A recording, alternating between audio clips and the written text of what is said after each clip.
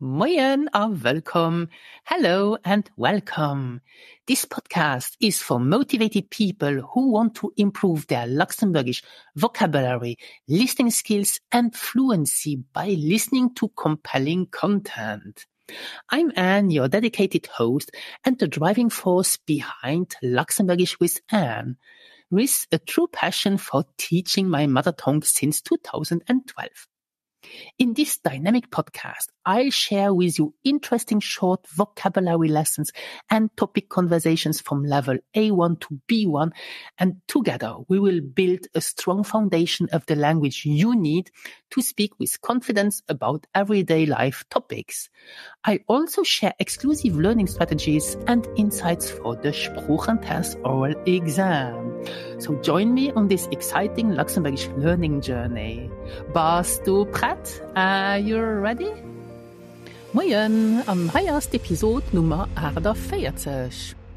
In the last episode, we covered the 3 key rules for word order in Luxembourgish independent clauses. Do you remember these 3 important rules? Let's recap those. So the first rule was that the verb is the boss in a sentence. So the verb always wants to be the second element in a Luxembourgish simple sentence. For example, you can say, Ich lehren haut Luxembourgisch. Donc lehren comes after the subject. But you can also start with haut, but your verb will still stay second element. Haut lehren ich Luxembourgisch. The second rule was that Luxembourgish sentences are time, manner, place. So always time first, followed by manner and then place. Zum Beispiel, ich fuhren Erdauer mojes Mamauto op Dabisch. And then we saw that with separable verbs or modal verbs and in the past tense, the second verb goes last, but the conjugated verb is still the second element. So, now, in this episode, we will dive into dependent or subordinate clauses.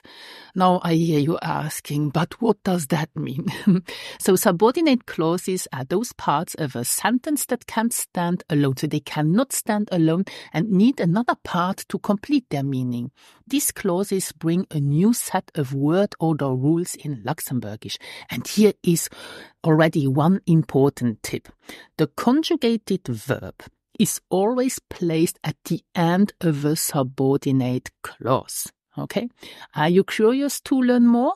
Then tune in to master these more advanced sentence structures. Bist du prett? Dann los.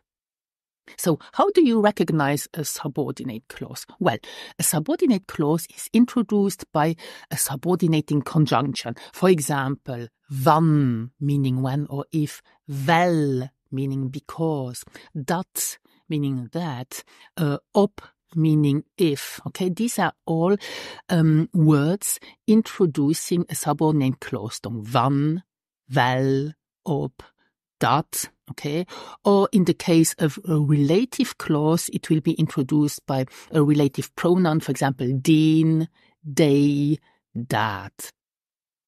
But I think it's time now to have some examples. Beispiel 1. If you want to say, I don't know if he comes together or I don't know whether he comes today. So you have a first part is, I don't know. This is ich weiß nicht. Ich weiß nicht. And then if he comes today, this is your subordinate clause. And this will be in Luxembourgish, ob jen haut könnt.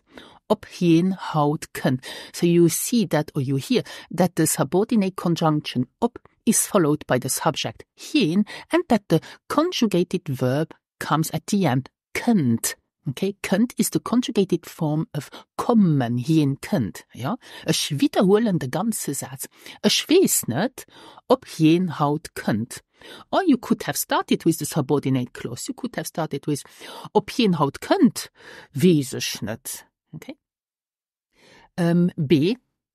I don't go to the swimming pool today because I am sick. Now try to translate this into Luxembourgish. So, I don't go to the swimming pool today is the first part of your sentence. So this is, ich gin haut net an Schwamm. Okay. And then the subordinate clause is, because I am sick. And that is, weil ich krank sin. Okay.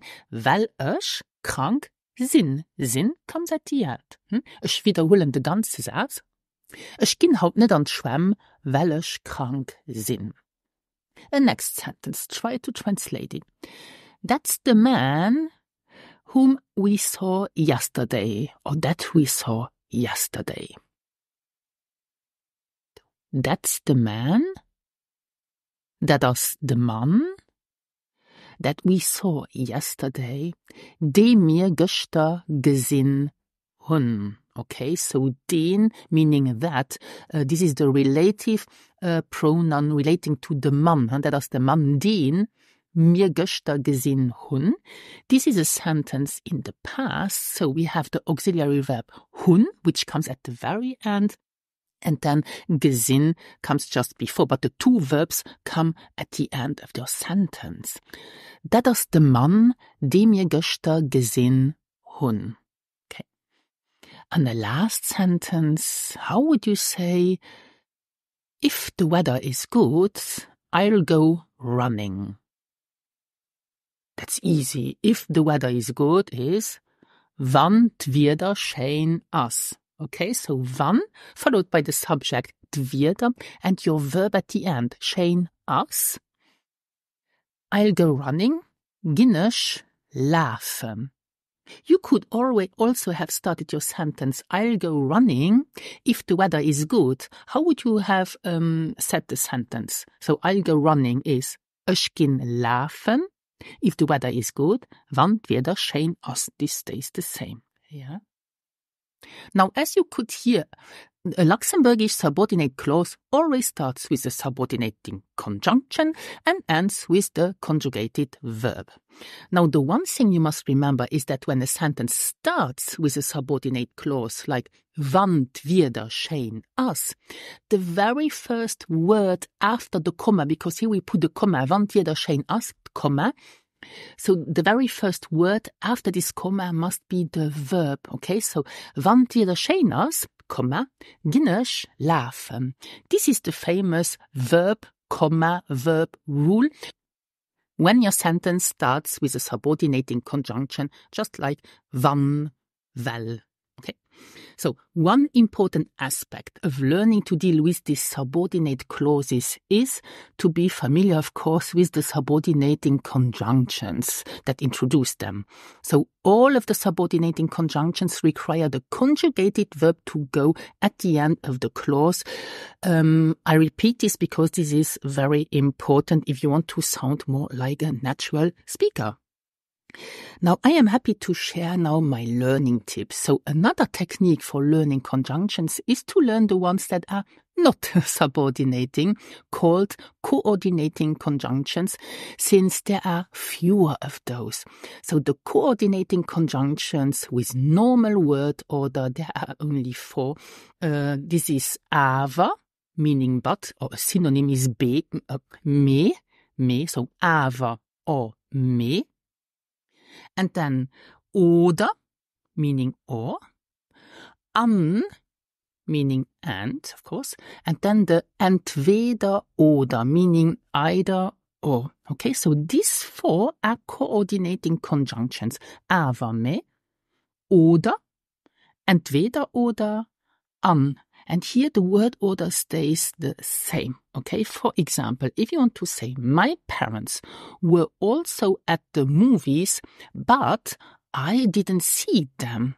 Okay, so the first part of the sentence is, my parents were also at the movies. Mijn Eltern waren auch am Kino, but I didn't see them. Aber ich hu sie nicht gesehen. Okay, so aber, followed by the subject ich, and then the verb, your first verb, hun, sie nicht gesehen. This is a sentence in the past, so you have first your auxiliary verb hun, and then your past participle at the end. Meine Eltern waren auch am Kino, aber ich hu sie nicht gesehen. Another example with oder. You can give me the money straight away, or you can pay later. So you can give me the money straight away is, du kannst mir zuen direkt gehen oder du bezahlst dono. Du kannst mir zuen direkt gehen oder, followed by the subject du, and then the verb, oder du bezahlst dono. Bezahlst is the conjugated form of the verb bezahlen, to pay. It's an irregular verb. A last example, how would you say either you wait for us here or you come with us? This is the either or, this entweder oder. So either you wait for us here is entweder du wärst high op Eis oder du gehst matt. Okay, so entweder du wärst high op Eis, normal sentence order, entweder then your subject and then your verb, entweder du wärst high op Eis oder du gehst matt. And now comes the last example because we need to do a sentence with an. For example, how would you say, first of all, do you know how to say a slice of bread? Hopefully you remember that this is eng schmier. Eng schmier. Yes, so how would you say, I eat a slice of bread in the morning and to that I drink tea. So remember that in Luxembourgish, the time comes before anything else. So you have to say, esse moyes eng schmier. Esse moyes is the time, eng schmier. And to that, I drink tea. This is, anösch trinken dobei tea. Okay? Donc, esse moyes eng schmier, anösch trinken dobei tea. Now, I have something to say here. After an, the subject, like ush, and if it remains the same, can often be omitted in the second part because it is understood. So the verb will then come after the conjunction here. Donc, esse moyes eng schmier, an trinken dobei tea. So in such a sentence, you don't need to repeat the subject after an oder. Ich esse moyes eng schmier oder a Joghurt, for example. So, Annelo üben wir. Okay, so it's time to practice. I will say 3 sentences in Luxembourgish and you will have to find out the conjunction. Satz 1. Dat sind Kanner, die hei an der Strasse wohnen. Dat sind Kanner, die hei an der Strasse wohnen. Hopefully you've heard they. They, okay, and is this a coordinating conjunction or a subordinating conjunction? I repeat the part of this sentence, they high an der Strasse wohnen. Well, as you can hear, the verb comes here, the conjugated verb comes at the end of the sentence, so it is a subordinating conjunction, they, okay? That's in Kammer, they high an der Strasse wohnen. So these are the kids who live here in the street. Satz Nummer 2. Ich hoffe, dat d'Wieder an der Vakanz gut gëtt. Here we have the conjunction dat, and you know that dat is a subordinating conjunction. Why? Well, because again, the conjugated verb comes at the end, dat d'Wieder an der Vakanz gut gëtt.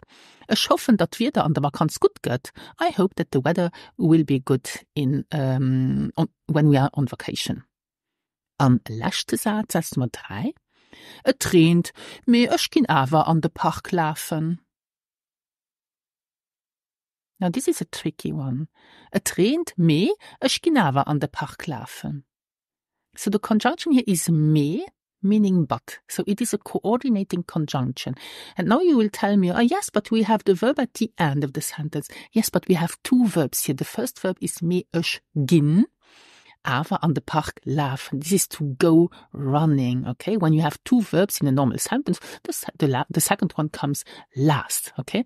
If we would have taken a subordinating conjunction, for example, dat, then it would be dat ich an the park laufen gin. Okay, then the two verbs come at the end. So I hope that this was not too complicated. So I suggest, as always, to listen again to the podcast to get familiar with these word order rules. And in my self-study online course A1 Foundation, so if you subscribe to this course, you will get free access to my 10-day course called the Basics of the Luxembourgish Sentence Structure. And this is really a nice course that you can complete within 10 days, and then you will master the word order rules in Luxembourgish, and there's a big quiz at the end to test your knowledge. So, ich mengen, das ist genug für Haut. Ich so ein Merci für die Nullaustre, wie immer, bis nächsten Donnerstag. Adi!